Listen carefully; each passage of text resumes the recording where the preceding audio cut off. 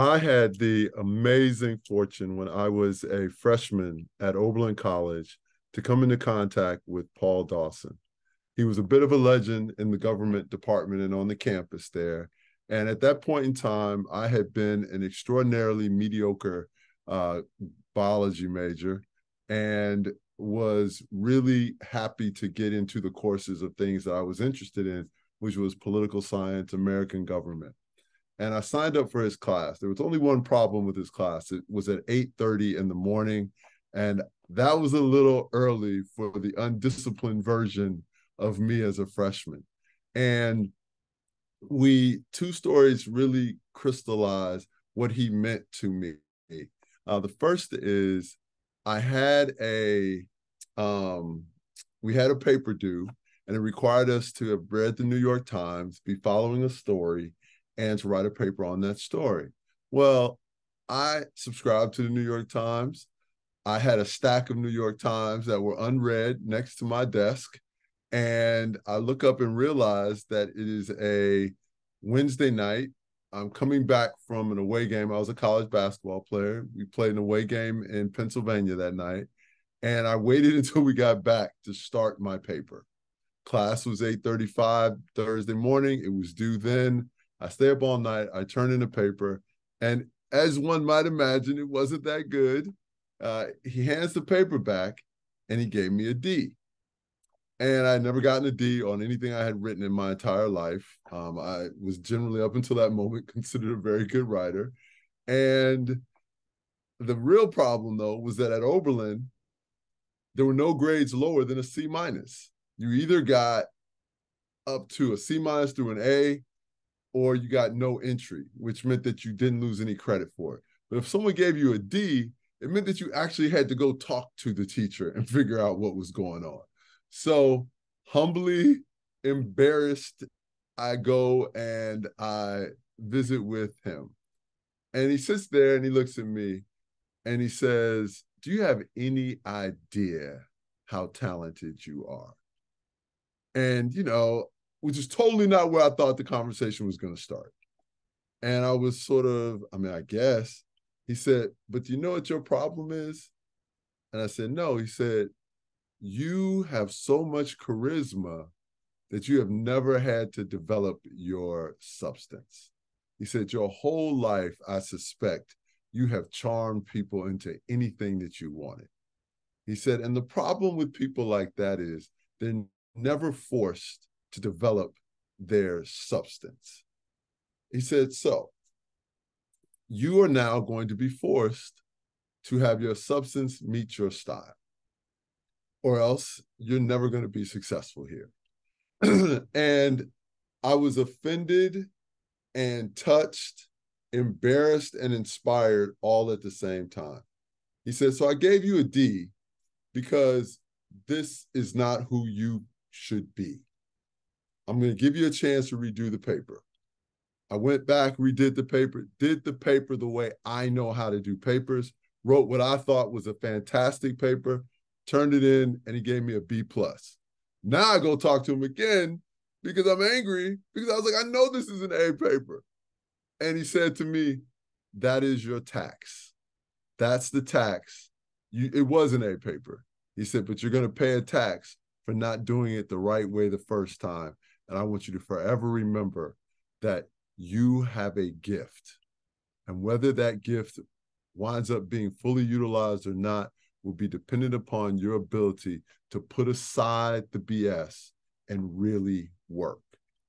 From that moment on, he was my advisor in college. I took every course that he had.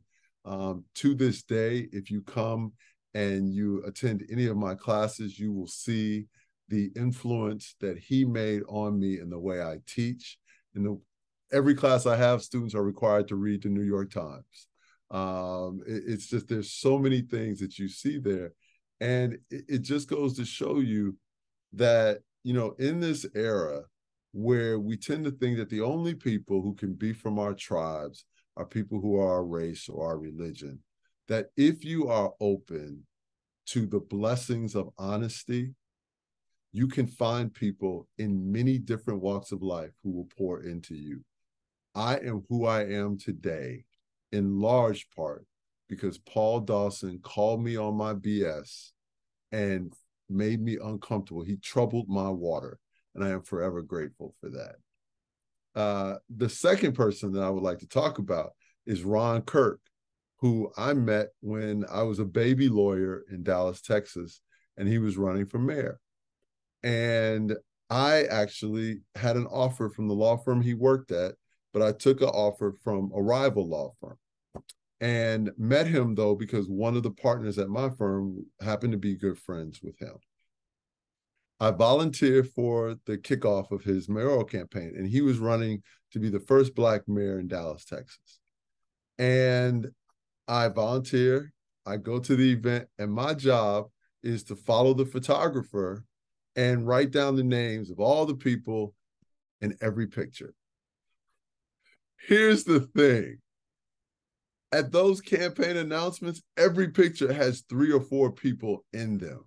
There are people from all walks of life, different nationalities. The photographer took over 200 to 300 pictures. I can vouch for the first 70 pictures being the names, being accurate. After that, I went numb. I call him the next day and I say to him, I said, sir, I'm not a prima donna and I am not high maintenance, but I have a master's in public policy from Duke. I have a law degree from Duke. I've volunteered campaigns. I grew up with parents that were active in the community in Chicago. If all I do for your campaign is follow the photographer, I will do it gladly, but that's not going to be the highest and best use of my ability to serve you and your campaign. So I can write position papers. I can do, I go off and he sits there and says, you know what? I'll tell you what, the campaign steering committee meets every Friday morning at 8 a.m. Why don't you start coming this Friday? And I show up, and everyone who wound up running Dallas or being influential in Dallas for the next 15 or so years was in that room. And I was the interloper. I was the person who had no ties other than I picked up the phone and advocated for myself. And I took all the jobs no one else wanted to take. I did anything because I knew it wasn't about the title. It wasn't about the fanciness of it. It was about showing that I was willing to outwork anyone else. And it was also demonstrating that I understood what an opportunity looked like. From that moment, my life in Dallas and my life overall has been radically different, to the point where his wife introduced me to my wife. We have Thanksgiving dinners there some years. We have Easter dinners there some years. He has been a mentor to me in every iteration of my career. And it all goes back to the fact that I showed up and advocated for myself, and he gave me a chance. And I try to remember that moving forward, that when people have the ability to speak up for themselves, offer them a seat at the table and see what they make of it.